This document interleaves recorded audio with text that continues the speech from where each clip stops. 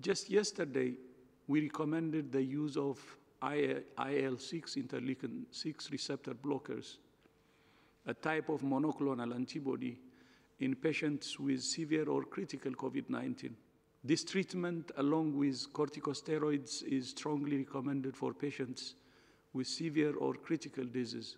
The trial demonstrated that for the critically ill, the use of IL-6 receptor blockers led to approximately 28 fewer deaths for every 1,000 patients. The medicines also meant the chance of severe and critically ill patients being put on a ventilator was reduced by 28% compared with standard care.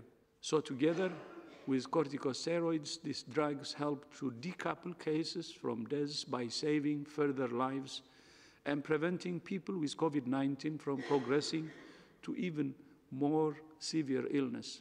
However, like vaccines and other health tools, this breakthrough will only be effective if we can scale up manufacturing and distribute equitably.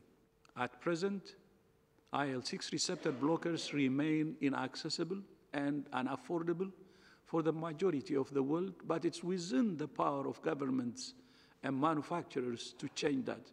We're making scientific breakthroughs in global trials, but the impact is limited if we don't share them equitably.